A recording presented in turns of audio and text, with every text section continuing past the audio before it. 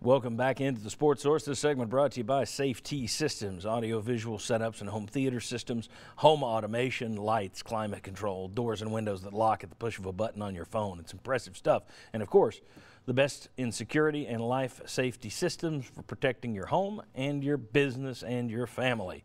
Visit safetysystems.com today, after the show preferably, and see for yourself all the many things that Safety Systems has been doing for nearly 20 years here in East Tennessee, locally owned business. All right, back over at our big board, we have Mark Pankratz, who's ready to start breaking down what Carolina likes to do on the transition game and what Tennessee's going to try and do to stop that and keep it in check. Yeah, so first and foremost, their primary break, they sprint their guards dead to the corner. Why? Because it gives Joel Berry, the point guard here, it gives him more space to get to the basket. So they want to get deep to the corner. If they don't have that secondary break, what the guards will come up, and now if they come here, this post player will follow the ball, trying to just get an initial pass here right into the post player.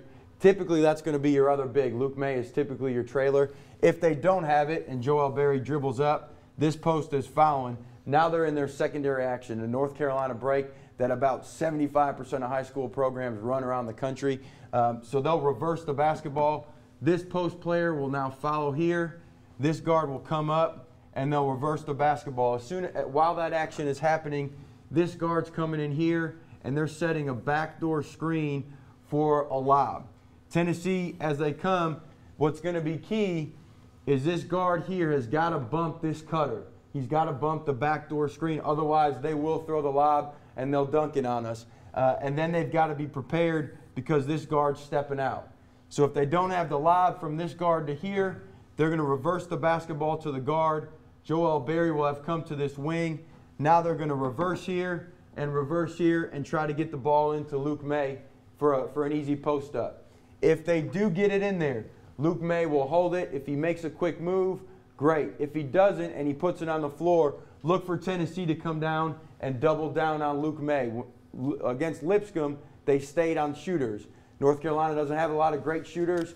They can especially come off of Theo Pinson, who's shooting 10% from three. Now, if it's Williams throwing in there, they'll stay there because he's shooting 55% from three, so they'll have to know personnel. If he doesn't have a post up, remember there's another post here. Now there's a post here. They will cross screen. They'll set a cross screen, big person to big person. Tennessee may switch, but they'll probably try to fight through, and they'll try to get the ball right here. If not, if they can't get it there, the other big will come to the elbow for a high-low action. If they can't get the ball, then they're getting into ball screen coverage. And when they're in ball screens, that's really where Tennessee's got to try to keep the ball on one side of the floor so they can't reverse. Very good. Isaiah, I see you nodding through all of that. Everybody, as Mark said, 75% of the high schools in the country run this.